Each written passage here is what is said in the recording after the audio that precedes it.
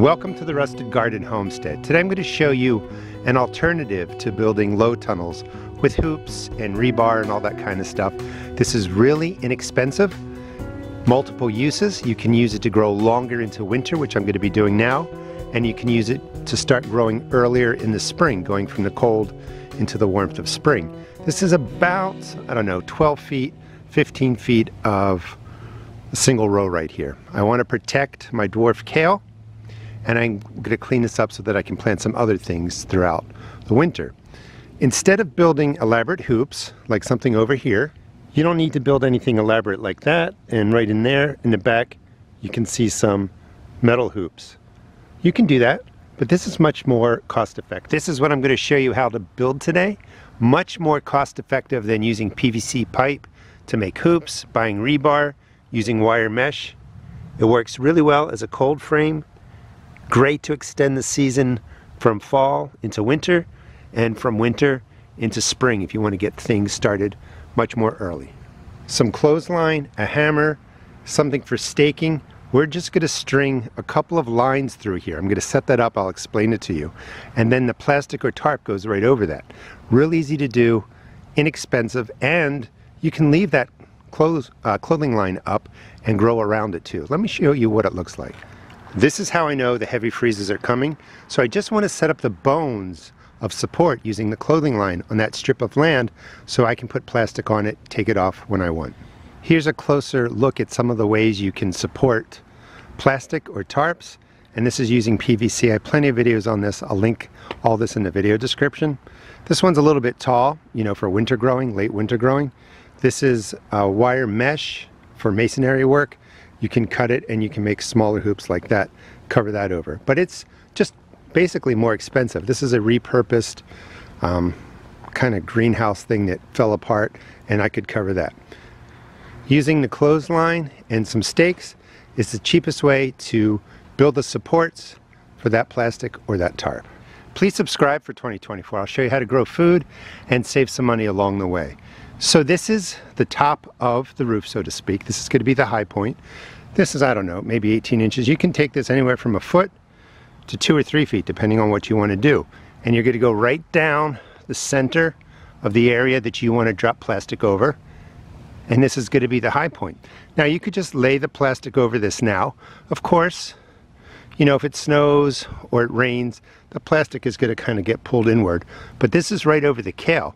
That's enough protection, and you would just bring the plastic out to here, weight it down with something, or you can do the next step, and that's just dropping in some posts, maybe to half the size of this one, and we're going to run a line down there, and this way it's making a little house shape, just using the clothing line as support. Really inexpensive. Again, this only cost me $1 for each of the clothing lines here. I got them at a repurposing store that just collects stuff, sells it at a discount. Just needed the knife, the hammer, and I'm pretty much set up. Let me finish the next 2 pieces so you can see what it looks like. And you don't have to follow this exactly, just use the principles. That's what I like to teach on my channel. Give you ideas that you can use in your garden and just adapt them to, meet your needs. Here's a look from the side. So, got one side in here, and the plastic would come down from here to here, go straight down. I'd have overlap and then something weighing it down right there. I'm just going to do this side. I don't want the full house shape here in this space. This side I'll just let the tarp or plastic hang down there. I might use a tarp, for instance, in the spring if I'm just protecting this from frost that's coming. I'll just leave this up like that, throw the tarp over when I get that extra cold weather or whatever, want to protect the crops. Or you can certainly duplicate this side over on the left. And this is what it looks like, just taking a look at it.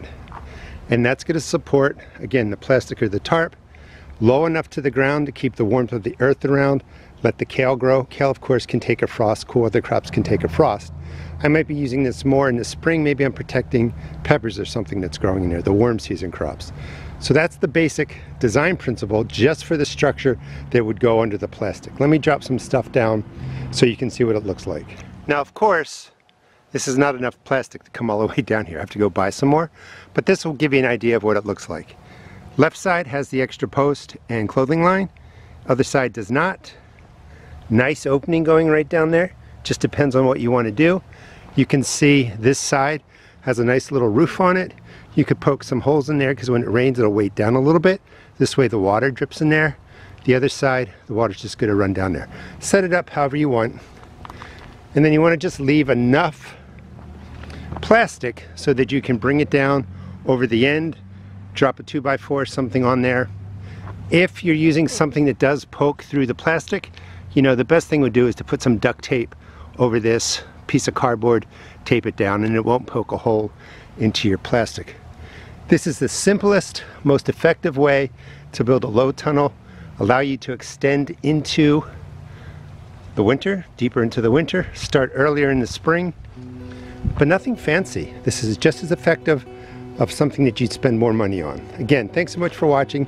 Please subscribe. I'll show you how to take care of your garden, how to grow food, how to create different structures in your garden, and save a buck.